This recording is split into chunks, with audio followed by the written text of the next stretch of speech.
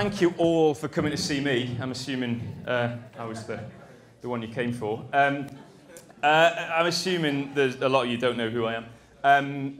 I wanted just to put it up because, you know, it felt good to... That's my most serious picture I have. Anyway, this is about all you need to know. I grew up in the north of England. I went to Bucks, horrible place called High Wycombe for 3 years. Slightly nicer place called Mother for 8 years. And then I set up an agency called Creature in 2011. It's an advertising agency. I work in advertising. I'm the CCO, Chief Creative Officer, over there. I say almost all you need to know. It's important that you know this as well. This is my dad, this is my mum, that's me. And it's important that you know, this is what they did. This were their jobs. They were from science backgrounds. Why is that important? Well, if you go into my little baby brain, you will see that there is no advertising gene in there. Why is that important, you ask? Well, it's kind of a thing that I feel quite strongly about is that like, now, I appreciate that you're not all in advertising and that you work across different creative industries. If you work in an industry of which ideas are king, right, where you're conceptual rather than you craft, rather than you draw or paint or sing or play instruments, it is my belief that you are not born to be like that. You develop and you can grow and you become that. Oh God, I'm just realising that this copy of the presentation, Charlotte, is definitely the wrong one. But anyway, it doesn't matter, because it doesn't matter, we will carry on. But it's fine. The product, one of the side effects of being not having this gene built into you and this kind of natural skill is a thing called imposter syndrome. Some of you may know this, but it's something that a lot of you will suffer from it. Most of you will suffer from it at every level, placement level. When you're a creative, when you're a senior creative, a creative director, it's this feeling that you're a fraud. You actually, and we'll all get it at some point, unless you're hugely egotistical or Donald Trump. Now, blah, blah, blah, where are we? So it is my belief that that people who've got into good positions in the creative industry are all imposters in one way or another. I've got sort of proof of this. It's not just me. This is a picture I took in 2005 in Mother. And all of these idiots, brilliant idiots, are kind of actually somewhat significant now. On the left here, this is my creative partner, Ben, another serious-looking picture, who works at Creature. This is Dave Kabultz, who's now the CCO over at Droga 5. Down at the bottom here, this guy here is Lolly Thompson, and this is his partner, Rob, who were presidents of McCann in London. And Rob was at Mother as well. Just above that is Caroline, the wonderful Caroline Pay, who has just gone over to Headspace in LA, was at Grey and what before that. On the right is Sam, who is now over at Uncommon Creative Studio, along with that's Joe D'Souza, who was at Mother as well. And then this guy here is Leon, who's over in Australia, who set up a place called Robin and Leon. There was lots of others. There was Jan and Luke, and there was Anna and Metty, who are now creative directors there, and there was Darren, who's at BCGP, and then there was Potsy and Jexy, and Al at Sunshine, and Ben at Havas, and Ian up at Widens, who was in Poke at the time, but, anyway, he was upstairs. Anyway, the point is, all of them are imposters. The whole lot of them. Well, yeah, I say that. They've obviously kind of got talent, and Dave's a great writer, and Lolly's a great designer. But the reality is, it's of my opinion, that they've kind of developed. They've learned. They've crafted. And I think we can all do the same. We can all do the same one way or another. They do have three things.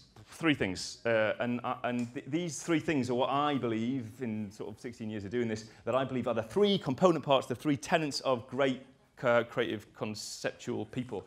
One, personality.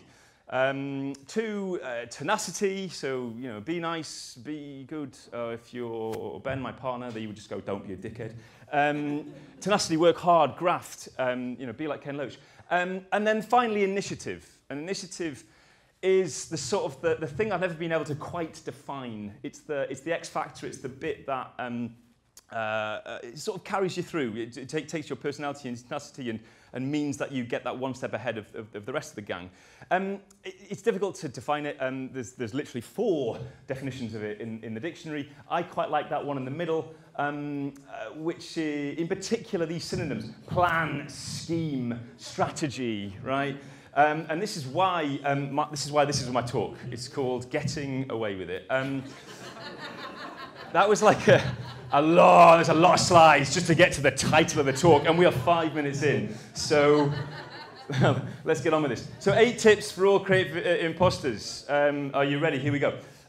This is me and Ben back when we were students. This is our portfolio, just here.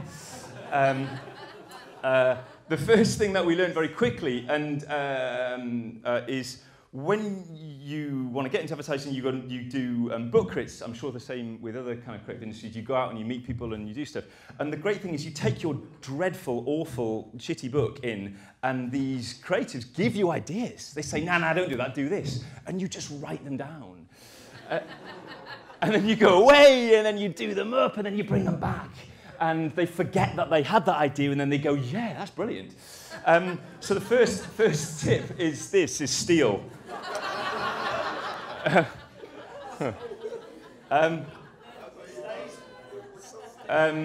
So there is, this was a video. It doesn't work. It doesn't matter. Does it work? Should we make it work? We can make it work. Is there a way of making it work? Can I go back to? It doesn't matter.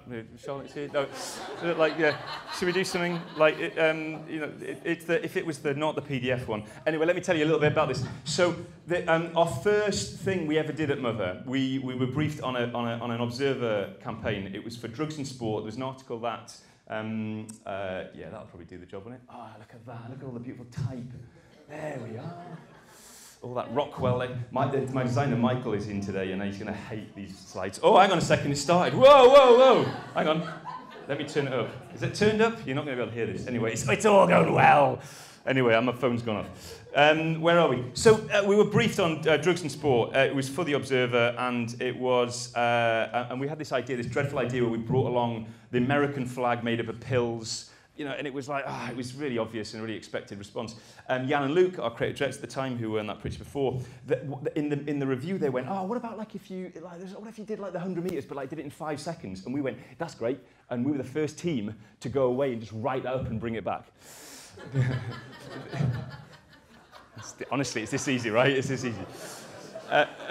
And we brought it back to them, and they went, "Wow, that's great!" And we went, "Yeah, it was your idea, it doesn't matter."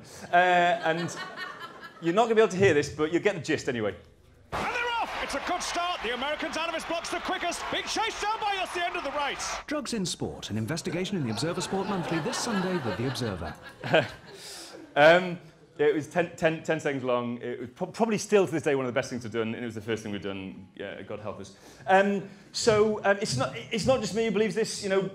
Big important people believe this as well. Jim Jarmusch, nothing is original, steal from anywhere that resonates with inspiration or fuels imagination. He basically stole that quote from Jean-Luc Godard, who says it's not where you take things from, it's where you take them to. There's truth in this, right? Just go out, grab things, take them, and make them your own. Okay, which takes us nicely onto don't care too much, which is my second big tip. Again, a few months on now, after making that, we were doing a pitch for Boddingtons. And I couldn't find the specific piece of paper that we took into the review, but it was something like this. It was something like this. Anyway, the response we got from that was Bob Saville, our creative director, rang me up that evening and said this: if I was Tim Delaney, I'd have kicked you out by now. I didn't have the heart to ask him who Tim Delaney was. But anyway, seemingly it was a hard-ass guy that he used to work for. So what happened on the basis of this is Ben and I were sitting there in Mother on St. John Street at the time, downstairs, desperately trying to come up with ideas. And it was, nothing was coming. And this guy, funnily enough, in the picture as well, Danny Bush, he was an account man, or a mother, as they call them. He came down, he looked at us, and he went, what's wrong with you guys? That's kind of how he spoke. What's wrong with you guys? And we went, Danny, we're going to get kicked out, we haven't got any ideas, we need to come back with some tomorrow. And he goes, our life has ended. And he went, chill the fuck out. It's not like we're making parachutes.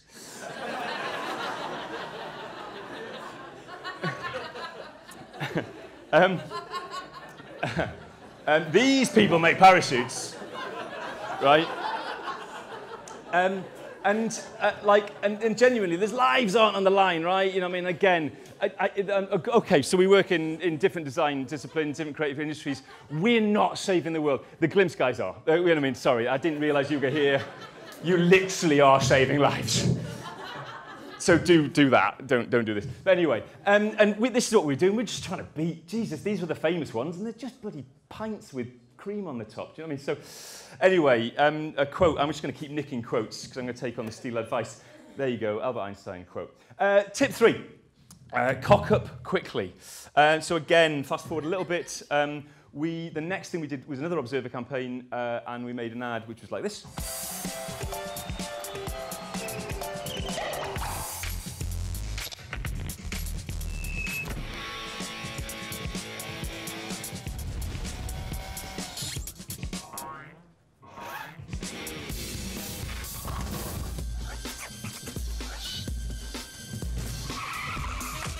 Harmar Superstar, if you're wondering. That's who that was. Harmar Superstar.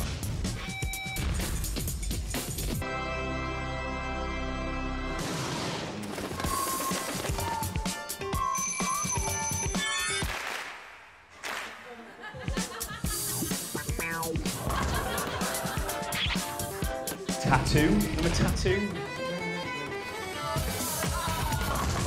There, yeah. Anyway, this is wasting a whole minute of my talk. The Observer Music Monthly, from ABBA to Zappa. So we made that, Sunday. and we won lots of awards, and we were like, fuck yeah, we were like these guys.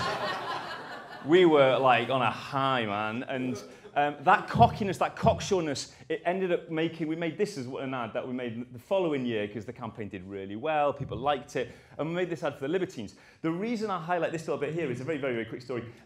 We thought we'd be clever to put, this is the sun, to rather than call it the sun, to change the S to a C, to call it the C-U-N. That ad very, very nearly ran. It very nearly went out, and the client rang me. This is the thing, they rang the creatives, and said, Stu, we've just been thinking about what else begins with cun other than cunnilingus. And what the fuck? Hey, we laugh now. Oh, we laugh now.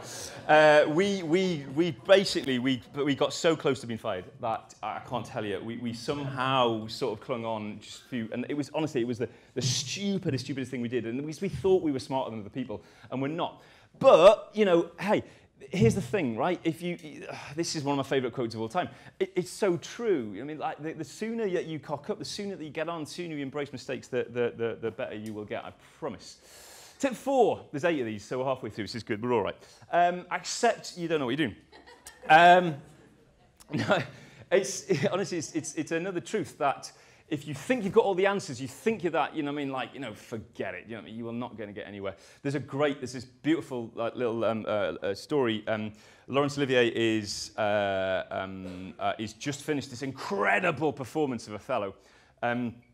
Ignore the whole fact he had the blackface for it. Anyway, it's an incredible performance of Othello. And Maggie Smith goes into his room, who is playing opposite him, and he finds Laurence Olivier kind of like crying against the wall. And she's like, what's the matter? You are wonderful. And he said, I don't know how I did it. And like there is a sort of a joy in this. There really, really, really is. William Goldman, one of the greatest screenwriters, if you want to read a brilliant book, read his 4 screenplays. He says nobody knows anything in the movie industry. Nobody knows anything, which is somewhat proven by that. But hey, that's a separate thing. But this not knowing anything and acknowledging that we haven't got all the answers meant that we actually went on and some of our better work in Mother, I'm moving on from Mother to Creature in a minute, was Pot Noodle Musical. We took a musical to Edinburgh after doing a bunch of TV ads for Pot Noodle. We didn't know how to write a musical. We didn't know what we were doing, but actually you sort of embrace that, accept you're not sure, and then just get on with it. Or a comic book series for Time Out. Which speaks to tip 5, which is get on with it. Granted, this is perhaps a kind of a one that you'll hear a lot of, but for me, it's is probably the simplest thing I can tell you. You know, I speak to a lot of students, and this one is quite student-focused, so forgive me as I patronise some of you. But basically, we set Creature up in, I say set up, it's a longer story, ask me some other time. But basically, I was 30, he was 29, he was 30 odd, and he was 31 or something. And we didn't know, we hadn't a clue, man, do you know what I mean? But we were just given this opportunity, and we thought, yeah, let's give it a shot. And goodness knows we made a lot of mistakes, and goodness knows we cocked up quickly, and you know, goodness knows we were that. But it speaks somewhat to what I think is most creative careers. So this is one where I embrace all of you, rather than just a few advertisers that care about it. Most creative careers, you will get to that point, right? We all know it, where you're banging your head against a brick wall. That's what that is, by the way. I googled banging a head against a brick wall and found that, and it was perfect. Where you're banging your head against a brick wall, right? And all I can say is that some of us will have that tenacity to kind of keep going and eventually you get through that brick wall. And then there's another brick wall. And then you do the same again, and there's another one. And then you'll note that the only difference is that there's the space between them just gets a little bit bigger. It just gets a little bit bigger. And this is what I call the developing yourself space until you reach the next brick wall. And forgive me, this is now aimed at students, not the people who are literally the same age and experience as me. But this is you, student, this is me, and this is John Hegarty, right?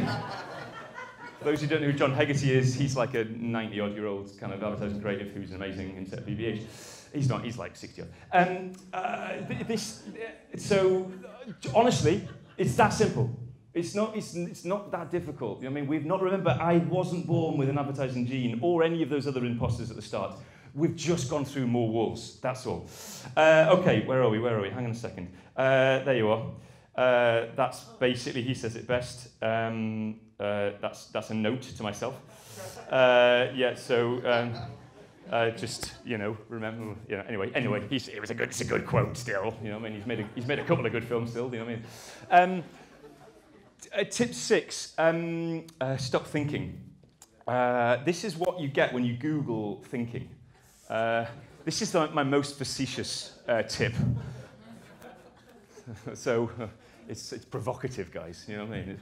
Anyway, mind mazes and, you know, like banging your head against brick walls and taking you back to that sort of, you know, Boddington's kind of like banging, not do the this is, granted it's Damien Hirst, and granted he's an artist, so I'm breaking my rule a little bit, but, you know, I quite like the quote. I prefer this quote. This is like one of my favorites. It's like,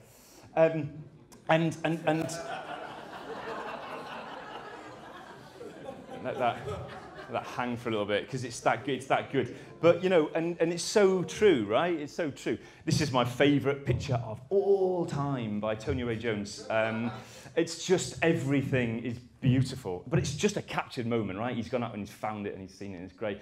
Stuart Franklin, you know, I mean, again, you know, just being there and seeing it and standing in front of St. Martin Parr and obviously, and Elliot Irwin. You know, get out, stand in front of more interesting stuff. You know, don't get yourself so wound up about trying to like think your way to being, you know, creative, because sometimes it can be the most debilitating thing. A creature on our wall in our office is written large. It took us about 5 years to get to realise that this is what we do. But when we did, it was like, yes, that's what we do. You know, I mean, we're at home. We believe in intelligent misbehaviour, and actually, that's a thing that we try and instill in everyone that works with us, because we feel like good stuff comes from it. 2 left, and about 2 minutes to go. So I'm going to do these very quickly. So be the least smartest person in the room. When we set Creature up, and as we've developed, we've realised that the tip is, and if anyone ever wants to set up an agency, honestly, just hire smarter people than you. It's that simple, honestly. It's nothing more. Actually, again, this guy who supposedly is famous said that. And I think it doesn't just go for the people that you hire, but it's the people that you work with. You know what I mean? We just have the ideas, you know what I mean? And then we go out to genuine sort of brilliant practitioners and creatives and directors and whatnot. And they help us do things like we did a whole immersive theatre piece down in the Waterloo Vaults with Enfant Terrible. We did a piece with the Bumpers and Parr, you know those guys? I was going to say nice things about him, but you know, whatever. Anyway, we did this with them. We worked with Passion Pictures to do beautiful animation that wins us lots of awards. And we do these ridiculous Green Party political broadcasts. I was going to show this, but it's like 3.5 minutes long, so obviously I'm not. Or illustrators. So accept the fact that you are not the smartest person and that there are smarter people out there, and then you will fly, I promise. Last one, I promise. Give your ideas away. Okay, so we were told this when we were at college, and we hadn't a clue what the guy was talking about. We were like, what do you mean, give your ideas away? We need to kind of go out there and get our own job. But it is probably the best bit of advice you can give. This book, I'm sure you all know it. If any of you've walked into any bookshop, it's all in the front table. But it is brilliant, and he says it best. It's this thing of like, if you hold tight to ideas, you will get stale. You know what I mean? If you put them out there, there's joy in just seeing anything that you have come up with become real and become tangible, whether it's got your name against it or not. So I really believe that. It's true of then just being in this industry. I got in going right back to those book crits and having people spare us the time to see us, and so that's what I do as well. And it's so good. It's so good for me doing book crits for students, because I get better and I regenerate ideas in it, and I see the response and the effect of that. So that's my email address. I'm not really on Twitter or anything, so that's the only way. You could send me a letter maybe, but anyway, please feel free to email. I'll do my best to get back to you. So in summary, this is it. 8 tips. Steal, don't care too much, cock up quickly, accept you don't know what you're doing, get on with it, stop thinking, be the least smartest person in the room, give your ideas away, and you will get away with it ease. I promise you that. So get on with it. Thank you for having me.